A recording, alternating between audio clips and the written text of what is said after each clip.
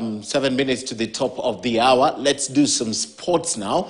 The Kenya women's national team, Harambee Starlets, has reached their residential training in preparations for their upcoming 2024 Women Africa Cup of Nations qualifier against Cameroon.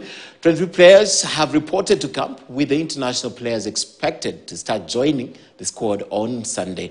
As part of their ongoing preparations, the team played against Kenya Police Bullets Wednesday and secured a 1-0 victory at the Kasarani Annex. Mechi ya leo imekuwa poa juu imekuwa long tangu tukue pamoja, so imetusaidia at least tukue na ile combination, so imetusaidia sana. At least we know mali mistake iko na mali tuko poa pia. Unajua kucheza AFCON, kila team za Afrika zinataka kucheza AFCON, sisi tukiwemo, though so rahisi, but venye mnajipanga na venye mnaonyesha mnataka kuenda ndio inamata. So sisi as a Starlet tunataka kuenda. Kambi iko sawa, wachezaji wana trickle in, though internationals ni polepole.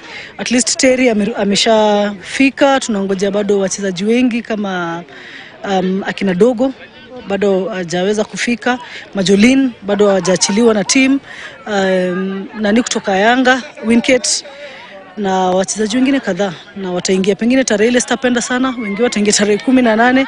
Watakuwa na siku kidogo sana ya kujitayarisha. Kile tunaomba kama technical bench ni eti wakuje wakiwa fit, hiyo itatusaidia sana. Kwanza wachezaji kama akina Ese unawa bring in kwa sababu wako na uzoefu, wamecheza kwa hizi stages, wamecheza mpaka WAFCON, wanaelewa assignment ni nini. Wachezaji wale wachanga wanakuja mara ya kwanza, lazima ujumuishe ndio uweze kukua na belt ile inasonga, at least na kukua na balance ya wachezaji wale wanaondoka, wale wanaingia, wakija kusikuwa na vacuum kubwa, iwe ni rahisi kwao. Now, the National Women's Volleyball League got into the second day at the Nyayo Gymnasium with